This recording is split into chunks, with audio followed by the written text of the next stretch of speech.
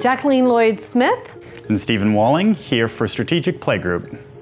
And we're in Whistler at our office today, and we want to show you another LEGO Series Play Kit and what's inside.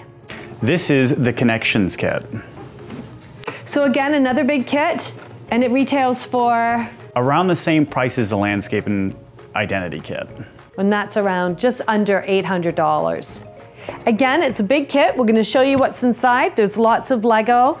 The difference between this kit and the Landscape kit, however, is that this kit is really for more specialized work, and we use it in our advanced strategy training program.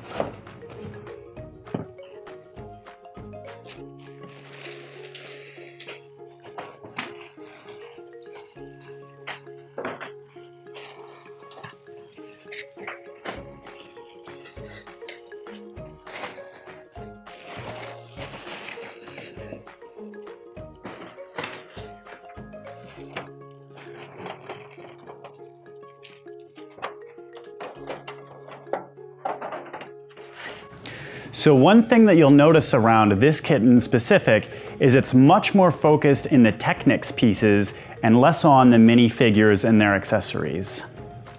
In fact, there's only a few minifigures in this kit, but there's an awful lot of parts that look like this. So they're really, these are the cogs, the wheels, the hinges. There's lots of tubes and connectors.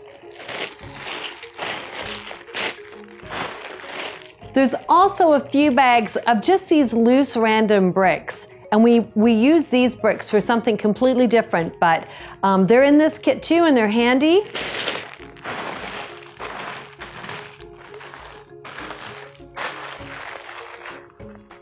And you can see all the technical pieces and all the linking pieces and the connector pieces.